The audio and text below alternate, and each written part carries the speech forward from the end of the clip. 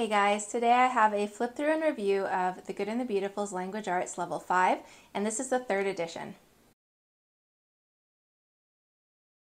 I've had children use a previous edition, but this is the first time I've had a child use this 3rd edition of the Level 5.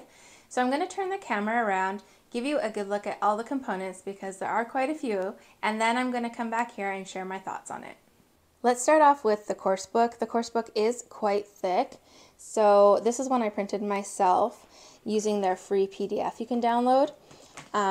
If I put them together, you can see how thick that is. So I printed it in 2 different books just to make it more manageable, so I'll show you this one in a second. But let's start with this. So 3rd edition, like I said, level 5. So it starts by saying about the course. Now, I'm trying to remember how they sell it. I think it comes bound on this side.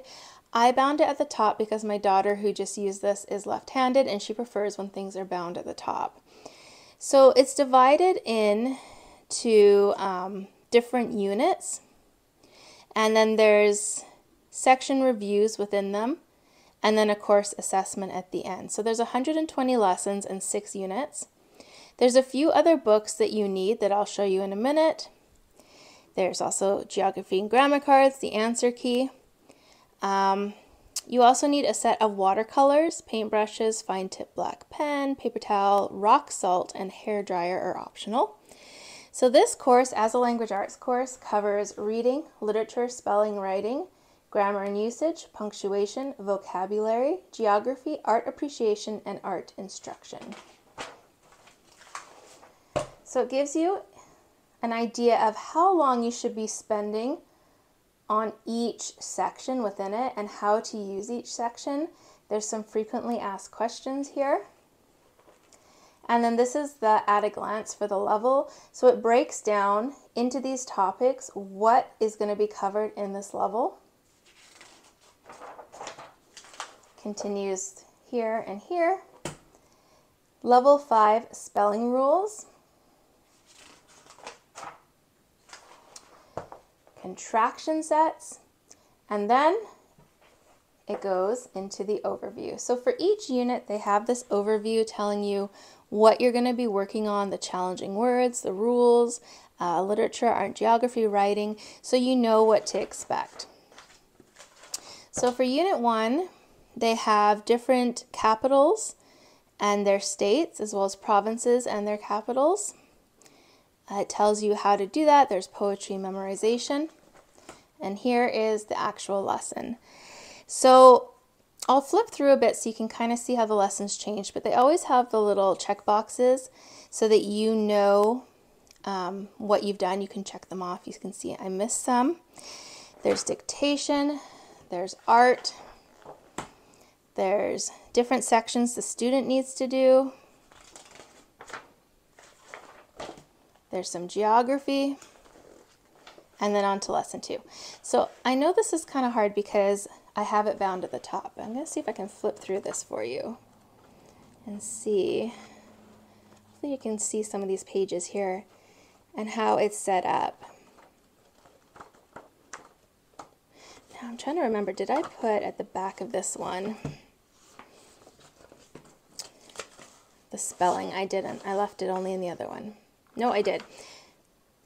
No, I didn't. Okay, so here's how I divided it. I did the first 3 in here, and then I did 4 through 6 in this one here. So each one starts, again, the same thing with the same overview, telling you what you're going to be going through, and then it's exactly the same. It's got the capitals, challenging words to pronounce, and right into the lesson. So I'll show you a few pages. They have quite a bit of samples on their website, but it's also free to download the PDF, so you can have a really good look through it. Now the appendix is what I was checking. I was trying to remember if I'd put it in both books or not, because I wanted to show you what's in here. So in the appendix at the back, these are spelling practice sheets. So if your child needs some practice spelling, they have different layouts that you can use. My daughter's drawings. She's always drawing. You can see what those look like. So they're just kind of unique ways to practice the spelling words. Sometimes they're writing it, sometimes it's like they're typing it, drawing on lines. My daughter likes to draw. So you can see what those look like. So you can always print more of these if you need more of them, but there are quite a few in the back here. So that is the student book. That's what they're going to be using. And then there's the answer key here. I like to print my answer keys out. I just find it's easier to use paper, especially like if the internet's down or something, it's all right here.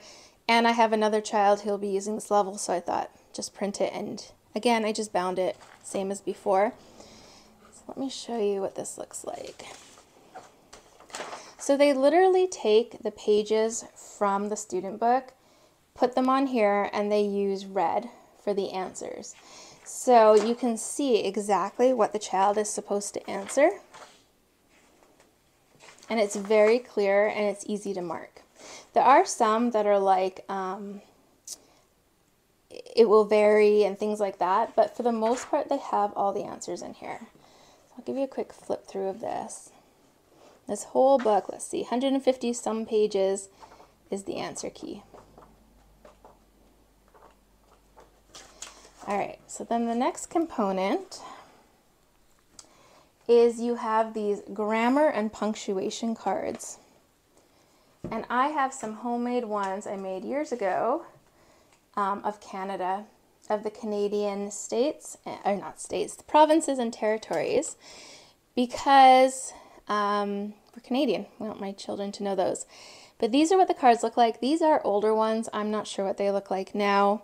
These are ones we already had, I believe, because my boys have gone through this, 3 of them already, and the cards are just covering the same material, so we use the same one. So there's like a comma and coordinating conjunction, conjoined together, 2 independent clauses. You know, what state is this? That's Oregon. So it tells you how to do this, but I'll give you a quick kind of flip through. There's some international countries as well. There's grammar, there's the states, there's the continents. What is a noun? These are, let's see, point to the states of the original colonies. So there you go. This one is say these states in the capitals. So that's what those cards look like. Countries. Yeah, it's the same as what they use for the other levels. They used to start in level 4 and now they start these with level 5. Okay, let's move on to the next part. So for this level, the kids are doing watercolor. And something that's new with this edition is that they have this watercolor template sheets that you can buy. Of course, my daughter has used it. However, I actually bought another copy because shipping is so expensive to Canada, knowing my son was going to do this later on. So it's about that thick, and it comes with like some of the outlining to make it easier for the kids. And it's quality watercolor paper. So that's what that looks like. And then it does come in the back here is the instruction booklet. So it tells them step by step, and it's a very well-made book. Like, this is going to last a while. Tips, materials, and how to do each of the projects. I'll show some of my daughter's art at the end so you can get an idea, because these are fairly complicated art projects. I feel like even though they've added the templates, they're still pretty advanced. You can see what these all look like. And they go along with what they're learning about. So I'll talk about this in a minute. So that's what that book looks like. All right, the next part are the novels that go along with it. There are 4 that go along with the level 5. The Clockmaker's Son, and I think these are all, yeah, these are all level 5 on their reading scale. So the Clockmaker's Son Says, during the early 1900s in the Black Forest in Germany, a 14-year-old boy named Fritz becomes lost in a fog, setting in motion a life-changing adventure. This one is Marjorie. Marjorie Jefferson is used to a life of indulgence in Ohio, but when her parents must travel overseas for her father's health, Marjorie is sent to stay with Lucy, her childhood nurse. Lucy lives on the beautiful island of Monhegan, where hard work and kindness are of great value. Captured words. It can't be done. At least that's what everyone but Aquana and her father Sequoia think. They won't let others' doubts deter them, though, for Sequoia's dream is too important. The Cherokee people need a written language for communication, and so their history and stories won't be forgotten. And the last one is Chico of the Andes. High in the rugged Andes of Ecuador, 10-year-old Chico works hard and lives happily with his grandfather and his pet bear, Chan.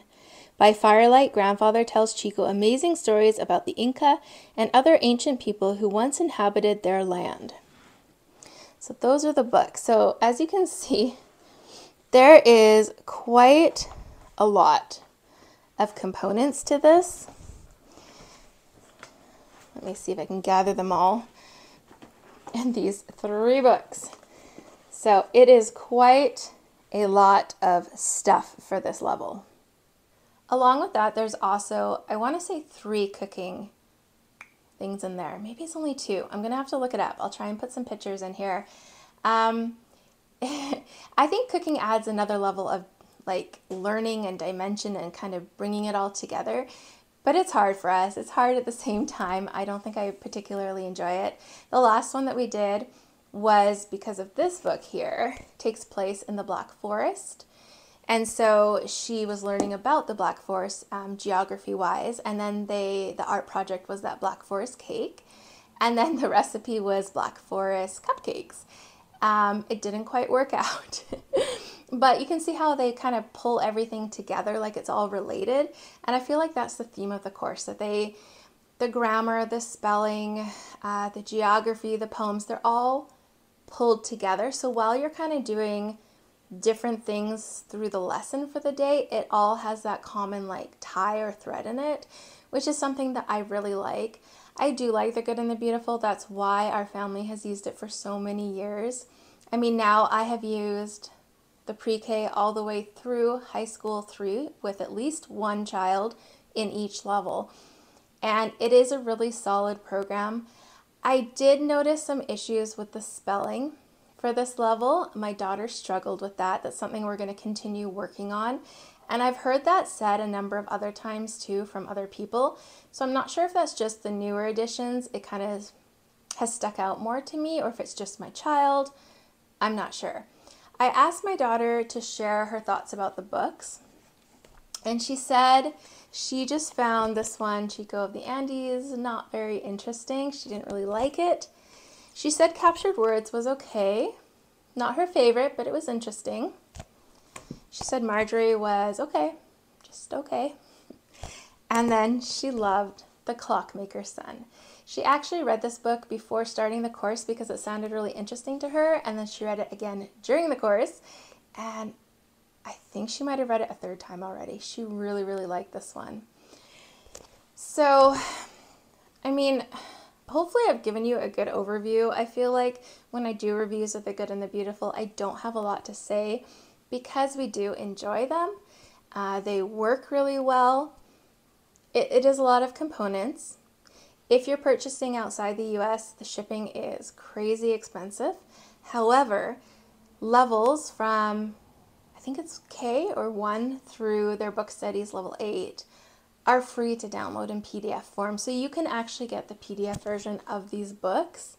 You don't have to physically have these books, as well as getting, the course book and the answer key and printing those out. So affordability is kind of what you make of it. It can be a very free, cheap curriculum, or it can be a more expensive one that you want to invest in if you have, say, multiple children using this course. But yeah, I feel like it does a good job. It's easy for parents. It's easy-ish for children in terms of understanding what they need to do every day, and that routine is similar every day, and we're happy with it.